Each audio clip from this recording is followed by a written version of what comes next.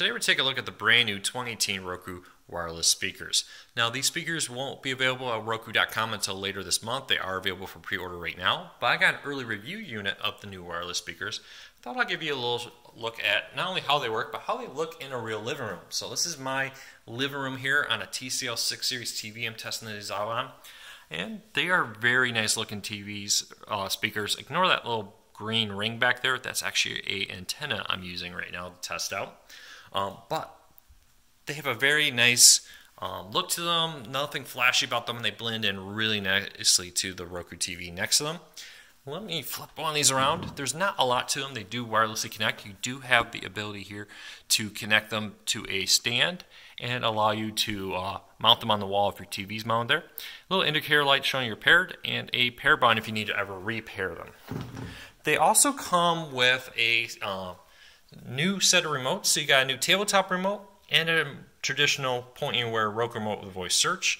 Now, if you have a TV like my TCL 6 series here, that already includes the voice search and the ability to control the volume and everything here, there's not really a neat reason to switch to this remote. Pretty much everything's the same except for the branding, and one Roku quick button channel is different. But if you have an older TV or a TV that doesn't include a voice remote point-anywhere capabilities, this will allow you to do that and control your speakers and do voice searches and all kinds of stuff. So it's a nice free upgrade there. The tabletop remote is kind of cool, especially if you want to use it for a lot of playing music through your sound system. I know for a lot of people the best sound system in their home is the one connected to your TV. And let's say you have a kitchen next to your living room and you wanted to be able to use it to play music. This little tabletop remote is really meant for music. So you got a couple programmable quick buttons here that you can use to, let's say Spotify, Amazon Music, Pandora, TuneIn, iHeartRadio, you can program there. Play a pause button, volume up and down, a little voice search. You can say, use voice commands with your Roku there. But it's not really a full replacement for a Roku remote. As you can see, there's no directional pad. So if you're watching a video, there's not a lot of options to jump around menus with this, which kind of limits it. But like I said, if you're just looking for something to play music in your kitchen, or let's say you just get up, you run to the kitchen, and your show's getting back on before you get back, you can hit pause real quick to pause the show. So it's kind of a cool tabletop remote there with programmable quick buttons, which I know a lot of people have asked for. And hey, it comes with the cost of the speakers, which are currently $199.99 at the time of this recording. So how do you use it? Well, it just uses right off your Roku remote. So you can see I got the little speaker icon here showing controlling the speakers. And off the remote, I can volume up, down, do everything you would normally expect from it. It really does seamlessly work. You would not know the difference between using that on your regular TV speakers or the new Roku speakers once you set it up. The other really cool thing is in the advanced sound settings is the ability to have volume leveling. Let me turn this off real quick. And volume leveling does its best to kind of level out all the sound, which is kind of great. So if you're ever watching live TV, you've probably noticed in the past that commercials are louder than the show. Well, this will do its best to kind of level that off as best you can. Oh, I waited just a moment too long there. Oh, there we go. All right, back to sound. So you can hear this. This is standard sound with the TV.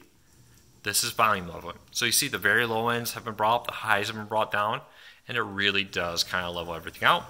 There is a night mode, which this one just kind of tries to prevent a huge explosion sound coming through. So if you're trying to sleep and all of a sudden an explosion happens on the TV, hopefully it doesn't wake you back up.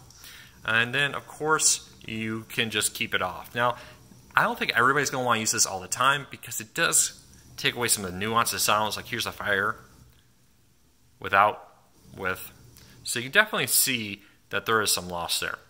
The other thing to remember, these are very powerful speakers. You notice I have it at 7 right now. Crank this thing up.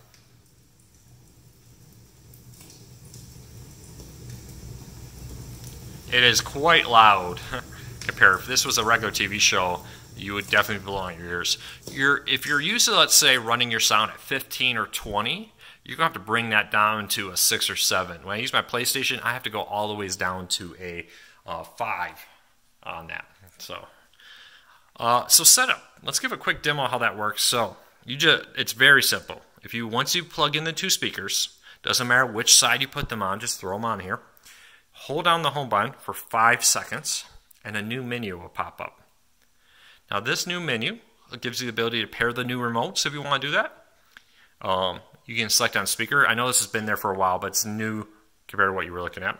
And then right here, I already have the speaker set up, but all you would do is click on this continue.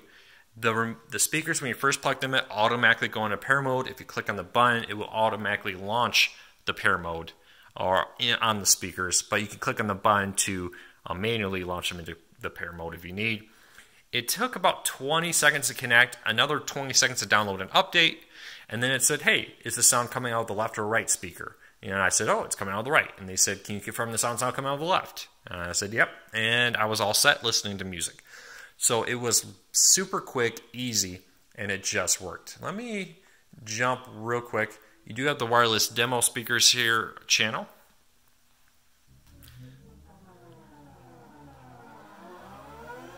I won't show a lot of this, but you get the idea that it is a very nice setup.